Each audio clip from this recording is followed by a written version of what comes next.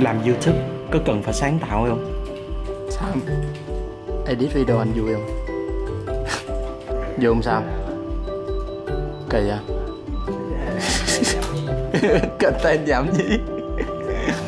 Các bạn nghĩ sao? Có cần phải sáng tạo hay không? Muốn biết câu trả lời chính xác, hãy coi đến cuối vlog này nha. Làm video trên YouTube có cần phải sáng tạo không? Sáng tạo sao sống anh? Học sáng tạo sao sống à? Chưa chắc đâu em. Em làm YouTube được bao lâu rồi? Em làm YouTube được 4 năm. 4 năm. Ok, anh muốn hỏi Mát là làm YouTube có cần phải sáng tạo hay không? Còn anh quay clip YouTube cũng cần phải sáng tạo nữa.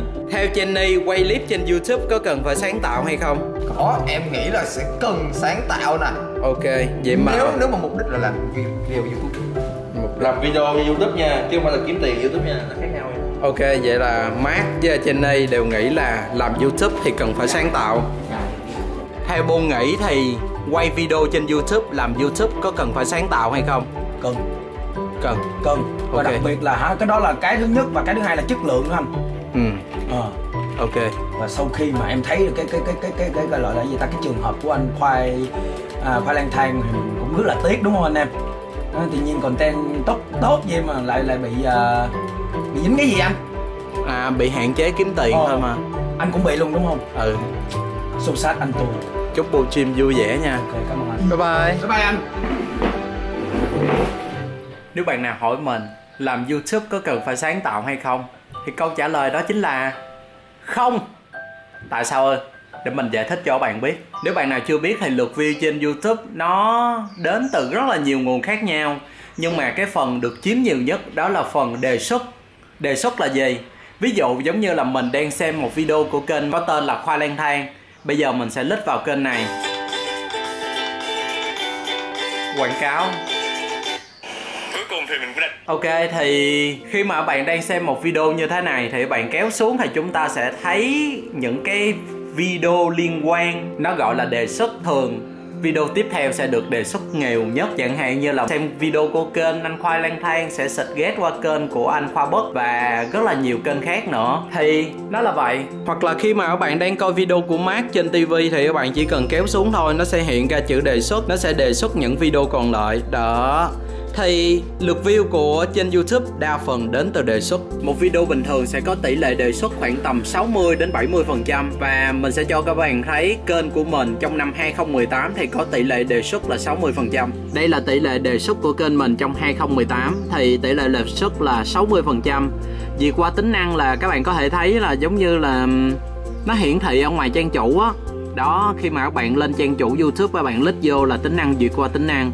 Còn tìm kiếm này giống như bạn search từ khóa là úp banana chẳng hạn, 6,8% là tỷ lệ tìm kiếm. Để bây giờ mình sẽ lít vô này nha. Như các bạn thấy hiện tại là trong năm 2018 của mình nó hiển thị 2 tỷ lượt view từ video đề xuất.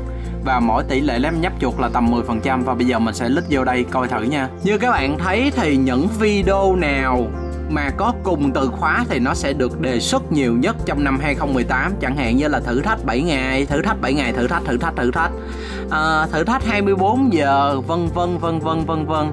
Nói chung là khi các bạn làm cùng một chủ đề nào đó thì video của bạn sẽ được đề xuất rất nhiều và được view rất là nhiều. Nhưng đến năm nay thì tỷ lệ đề xuất trên kênh mình phải nói là cực kỳ thấp. Từ con số 60% nó giảm còn khoảng tầm 40% thôi. Để mình cho các bạn xem. Đây là thống kê số liệu của mình trong 30 ngày gần đây. Và bây giờ mình sẽ kéo xuống phần đề xuất. 30 ngày gần đây thì tỷ lệ đề xuất trên kênh mình chỉ còn khoảng tầm 40 mấy % thôi. Và bây giờ mình sẽ lít vào cho các bạn xem nha. Ok, và đây là danh sách những video đề xuất hiển thị ra. Thì như các bạn thấy là những video nào nó có cùng chủ đề thì nó sẽ được đề xuất nhiều view. Chẳng hạn như là 5 loại người thế này, 5 loại người thế kia. Còn những video mà mình nói về những vấn đề xã hội hoặc những video có chữ mình, chẳng hạn như là mình là một đứa không tự ti, sự vô lý của việc hút thuốc, chàng trai và 40 chú chó, trọng nam khinh nữ. Nói chung là những video mà nói về vấn đề xã hội và có tiêu đề không liên quan tới nhau thì YouTube sẽ không đề xuất nhiều. Mình thấy đây là một cái vấn đề nó thật sự nó khiến mình cảm thấy khó chịu. Khó chịu là gì? Khó chịu là khi tụi mình làm những chủ đề mà không liên quan đến nhau, những chủ đề nói về vấn đề xã hội, tụi mình sáng tạo nhưng những video đó không được đề xuất. Các bạn có thể hình dung một cách dễ dàng là nếu mà kênh bạn làm về food, làm về chủ đề ẩm thực, thì các bạn phải làm một loạt tất cả những video trên kênh của mình đều chủ đề ẩm thực, thì các bạn mới có được nhiều view và được đề xuất cao. Nếu bạn làm về công nghệ thì tất cả những video của bạn phải làm về công nghệ, bạn mới được đề xuất, bạn mới có view.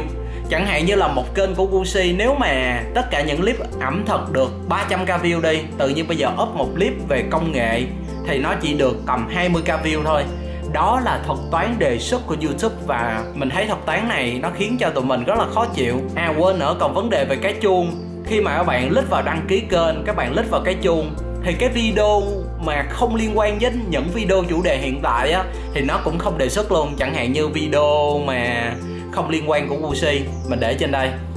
Tại sao mình nói bây giờ làm YouTube không cần sáng tạo? Các bạn thử hình dung đi. Ví dụ như giờ một kênh chỉ up toàn những video liên quan đến thử thách.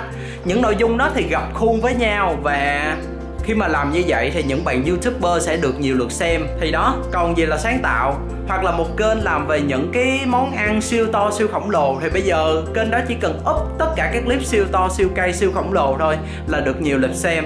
Thì còn gì là sáng tạo? Trong khi đó, những người như tụi mình, những bạn YouTuber giống như mình đi, thì mình làm về nhiều chủ đề khác nhau, nhiều trải nghiệm khác nhau. Có thể là unbox clip về công nghệ, có thể là trải nghiệm cái này, cái kia.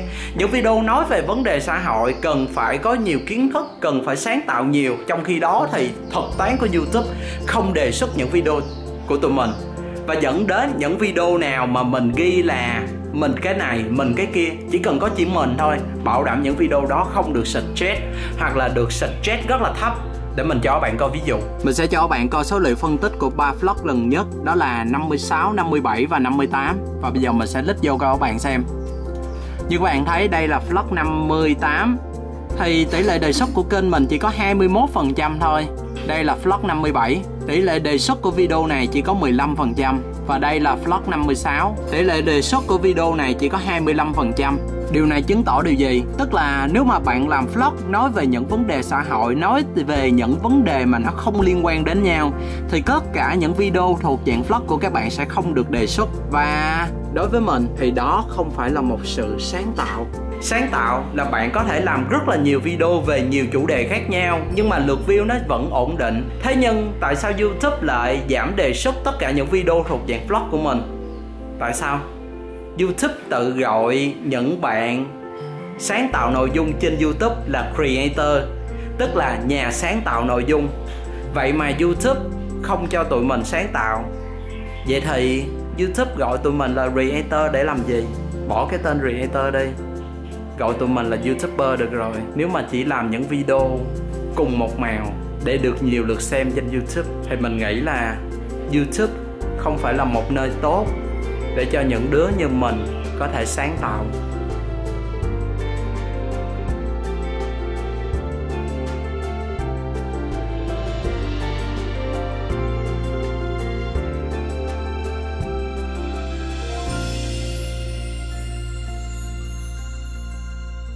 Bonus, nếu bạn muốn video mình đạt nhiều lượt xem thì hãy làm video cùng một màu, giống như những kênh này nè.